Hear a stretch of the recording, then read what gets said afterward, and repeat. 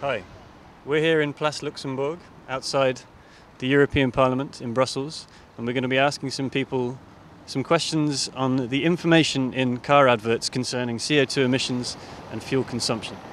First of all, we're going to show them this advert, a standard car advert for the brand new Motoka, and secondly, the new modified advert.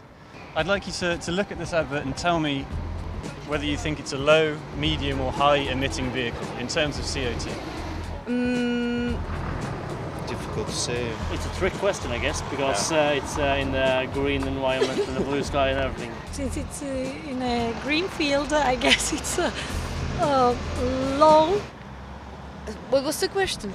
I'd guess would be pretty high. High, probably. Low. Medium? And why do you say that? So I guess because it's huge. Looks kind of like a posh car. It looks quite a sports car. It looks nice, it looks modern, could be low. You work for this company? No, this is not even a real company. What about these figures down the bottom? Do they mean anything to you? The figures, right? That doesn't ring any bell. I wouldn't know what that means. I have read them. Okay. It means it's the grams of CO2 emitted every kilometers, right? Now we read them. What do these figures mean, actually? Yeah, quite polluting car. CO2 is quite high still. I think we want to go down to 120 or even below, that's possible. And if I was to show you this advert, for example, now what's your first reaction? Is it a low, medium or high emitter of carbon dioxide? High. High. High? It's going rather high. High emission. Okay. Can I see the other picture again? It's the same car. Same car. It's not real.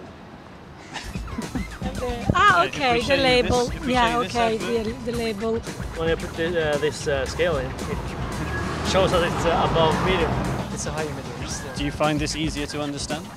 Yes. Yeah, it's easier to understand rather than the figures. Yeah. Colors is always easy. No, it's true. With the colors, it's much better.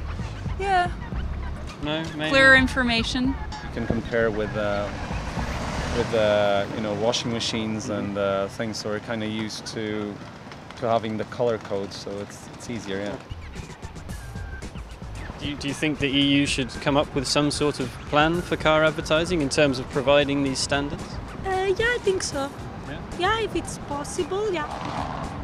Could be a good idea. Well, I think consumers should always be informed. I would have thought they would have done this like 10 years ago. Okay. Well, There you go. Thank you very much. No worries. Enjoy your lunch.